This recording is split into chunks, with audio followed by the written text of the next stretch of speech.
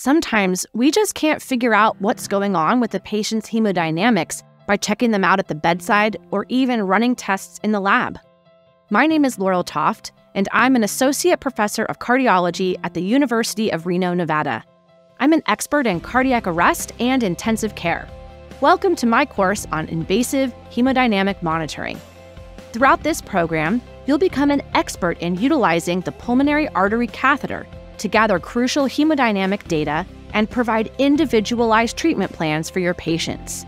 From understanding the components of the PA catheter to interpreting pressure waveforms and practicing real-life clinical scenarios, this course equips you with the skills to confidently use the PA catheter. So let's get started.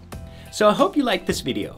Absolutely make sure to check out the course this video was taken from and to register for a free trial account which will give you access to selected chapters of the course.